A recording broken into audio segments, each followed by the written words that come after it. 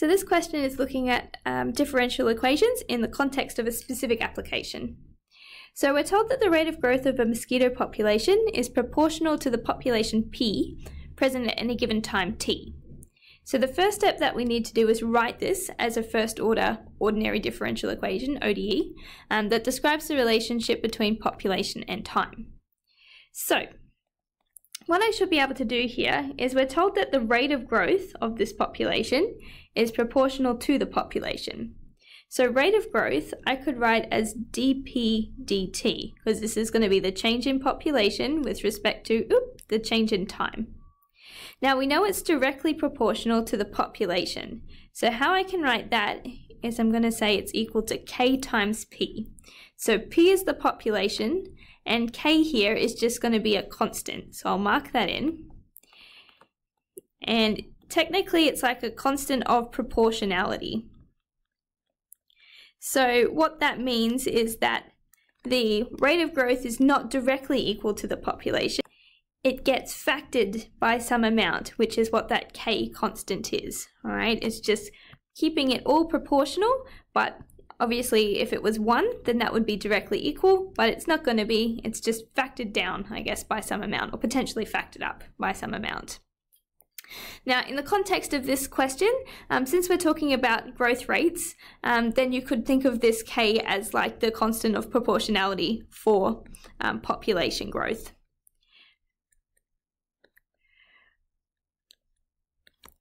Alright, so I think that finishes off in part A.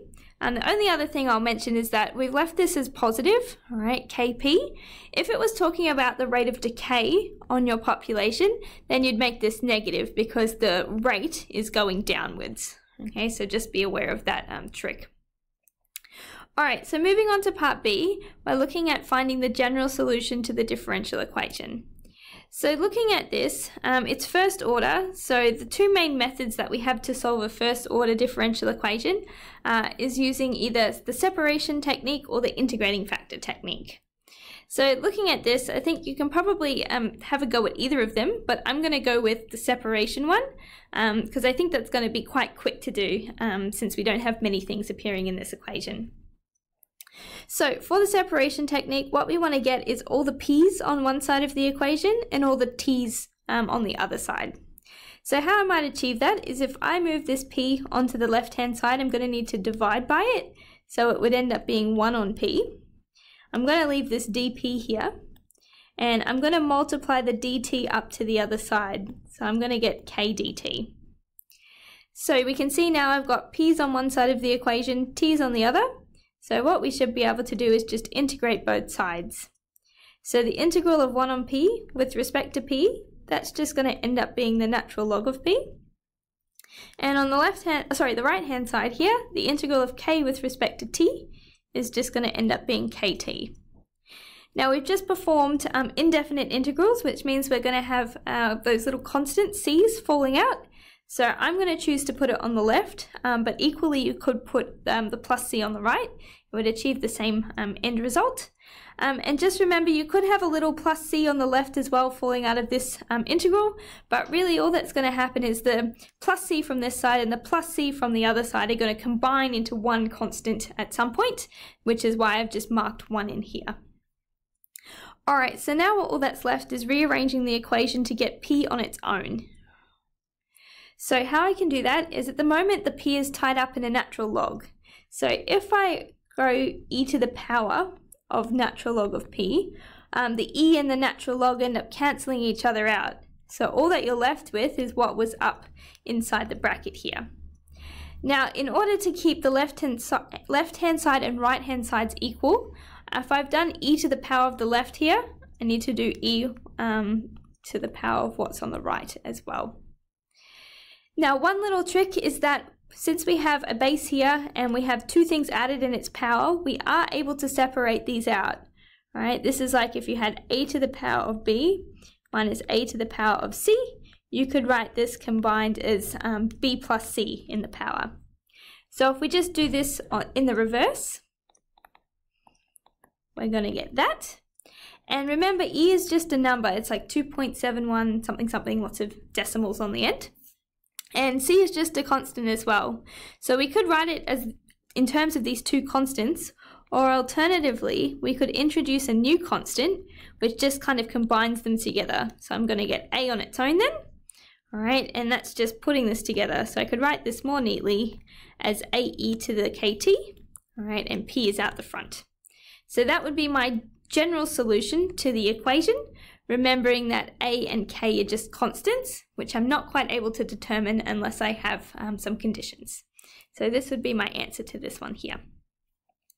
I'll highlight this one as well for part A. All right, so part C, what we're asked to do now is solve for the specific solution. So that's going to be figuring out the constants that are in the equation. And in order to help us do that, we're given some conditions.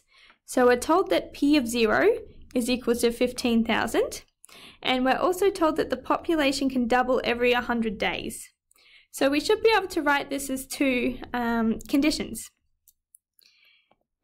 Alright, so the first condition I'll mark as 1, and that was like an initial condition, because it was telling us at time is equal to 0, our population here is equal to 15,000.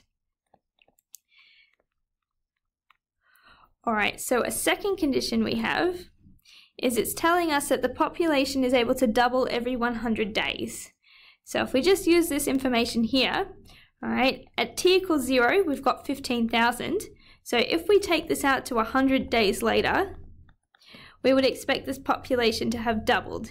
So we'd end up with 30,000. Okay, so these are the two conditions that we just need to substitute into this equation in order to figure out A and K. So two equations, two unknowns. We should be able to do this simultaneously. So if I start by substituting in the first one, all right, P is becoming 15,000. A, we're not sure, that's one of the constants we need. We've got e to the k, which we don't know, again that's a constant we need, but t is going to 0. So essentially this simplifies to e to the power of 0, and we know that anything to the power of 0 just becomes 1, okay? So that means that we can rearrange this for a on its own. It's just going to become a is equal to 15,000. So now we should be able to use our second condition in order to find the second constant, which is k. So substituting this information up here, so P is going to be 30,000. A, all right, we've just solved for that, so we can pop it in, 15,000. E to the K, again, we don't know that, but T we do know is 100. So the only unknown we have here is K, so we should be able to rearrange for it. If we do 30,000 divided by 15,000, that's going to leave us with 2. And we have a k up inside the power here. So in order to get it out, what I can do is log this side of the equation. All right, and to keep it equal, I need to log the other side as well. So natural log of 2. And now I can use the rule to kind of simplify this, where if I have the log of a to the power of b, I can rewrite this as b log a. Okay, so just the power ends up coming down the front. So in our case, it's going to be 100k comes out the front. Natural log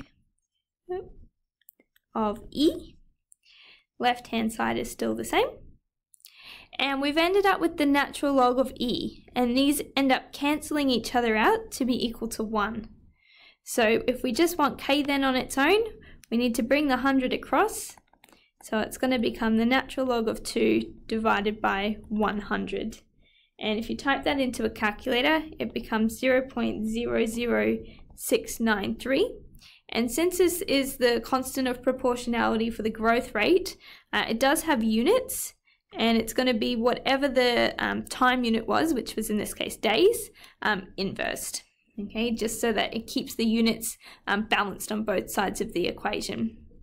All right, because if we jump back up here, we can see that we have P, which is the population in mosquitoes, per time, which is in days.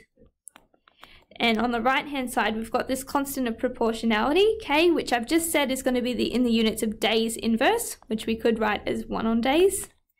And it gets multiplied by P, which is mosquitoes. So you can see that these end up being the same unit, mosquitoes per days. Alright, so that was a bit of a side note because all that we really need now in the end is our equation which describes the population over time. So we just need to go back and substitute into this equation the A and the K that we figured out. So we're going to get P is equal to the 15,000 e to the K, which is 0.00693 multiplied by time. So this is our final answer to the question. So that's all there is in terms of this video, and I'll see you in another one.